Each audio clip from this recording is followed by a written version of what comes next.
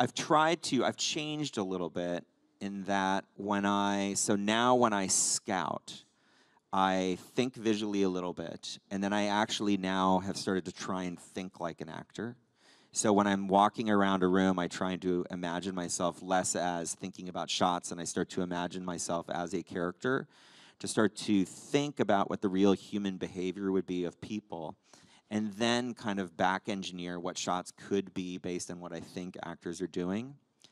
And it's actually helped me a lot because I tend to now get much closer to what actors are comfortable with when they walk into set, and I show them what the locations are and start talking about what my ideas are for the scene.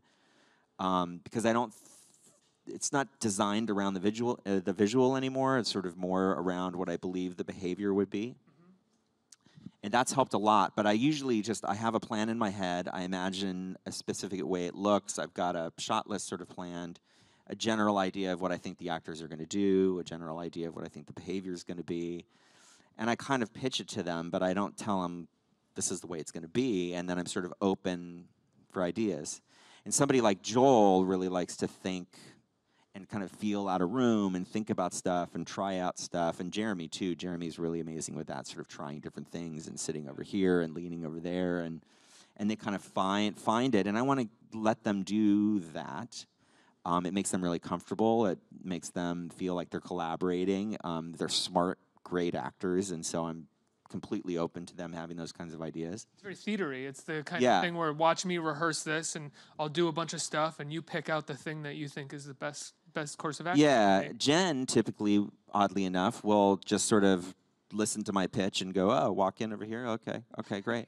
And she'll do that, and then she just kind of turns on. It doesn't usually change blocking, but it changes the performance. Kind of turns on when you roll the camera, but blocking she doesn't usually care too much about.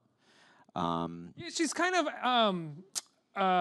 not to kiss her ass too much, but she's effortlessly great. It feels at times. Yeah. After I saw this movie, my friend was like, "How was it?" And I was like, "She's just great. It just doesn't seem like it hurts her to be great. Like she just kind of does it." It doesn't. I mean, it's an amazing thing to see because I have to say most actors that I've worked with put in a lot of work. They think about it a lot. They read about stuff. They do research. They take tons of notes. They do all kinds of stuff. They rehearse.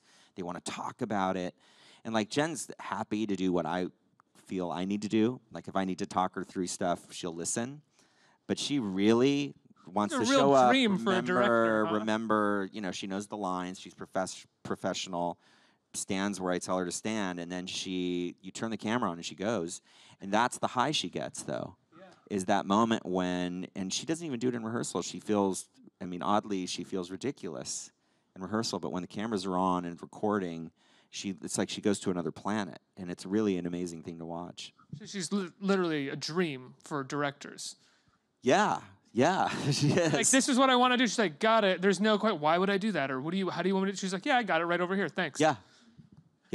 And then she does it, and it's always surprising too. So it's an amazing thing to watch.